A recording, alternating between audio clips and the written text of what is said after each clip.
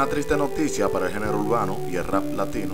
Hoy se nos fue uno de los raperos de estilo calle y agresivo más seguidos en el mundo under, Ángel Rodríguez, mejor conocido por todos como Maestro Yek. La causa, según nos informan, es que tuvo un incidente cuando por un mal manejo con su artefacto de fuego se impactó él mismo.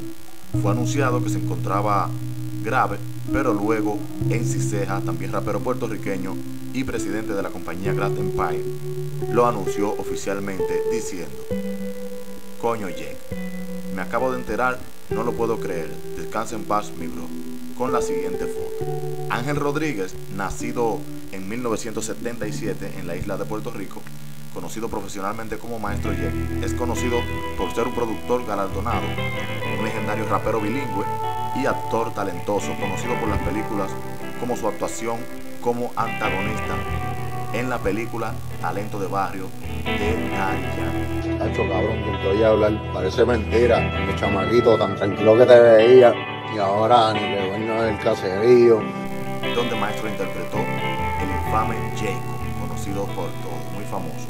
Al igual tuvo una participación súper importante en la serie biográfica de Netflix que trataba sobre la vida del cantante Nicky Jam, el ganador, siendo este el tío de Nicky Jam cuando este estaba pequeño en el filme, participando como Mickey. Should we stop the car? Sí, dale, parquéate ahí, pero